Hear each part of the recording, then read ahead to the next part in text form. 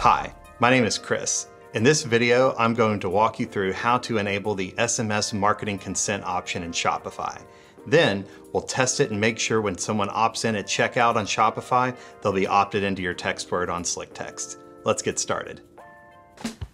Once you've connected Shopify to your SlickText account and click Save, you'll see this message that says, there are two quick things you need to set up before you can begin.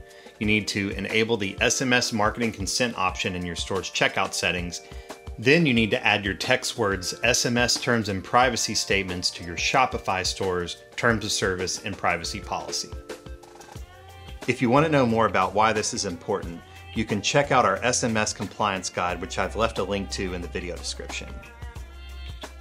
Now, before we head over to Shopify, we're going to click on Get Your SMS Terms and Privacy Policy and keep that open in a separate tab, and we'll come back to it later.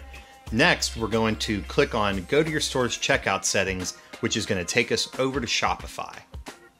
Now on Shopify, we're going to scroll down the checkout settings page to SMS marketing and check the box. Then we're going to go to the top right corner and click Save. Now we're not done yet because Shopify gives us this message.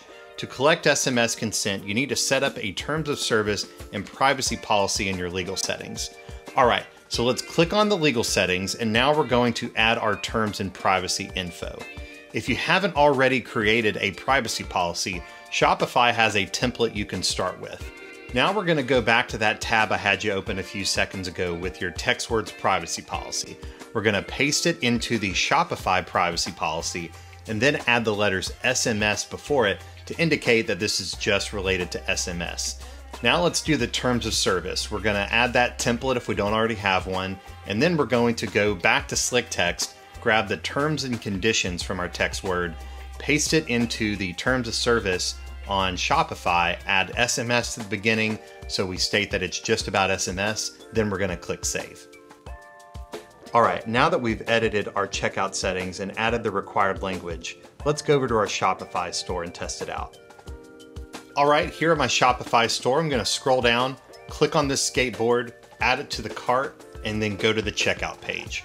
On the checkout page, you can enter an email or a phone number for the contact info. Notice that when you add a number here, a compliance statement pops up. That's what anyone needs to see when opting in for recurring text messages. Then, underneath the address box, there's a checkbox to select Text Me with News and Offers. When a customer selects this, it will auto-populate the number if they entered it under contact information, or they can type it here if they entered an email address. Also notice there is a compliance statement here. Now let's continue to shipping. Now let's pause for a second, because if we go back to SlickText, notice that I was just opted into a text word. This is important to highlight because that means a customer does not have to complete the purchase in order to be subscribed and receive text messages from you.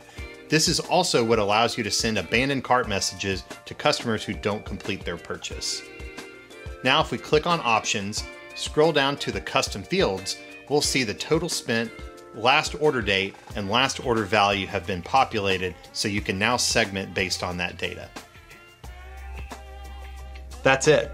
You've now integrated SlickText and Shopify, enabled SMS marketing consent at checkout, and tested it to make sure that when somebody opts in at checkout, that data is flowing through to SlickText. If you have any questions, reach out to our support team. Click on the question mark at the top to search the Help Center. Send an email to info@slicktext.com. Start a chat or give us a call at 800-688-6290. I hope that was helpful. Thanks for watching.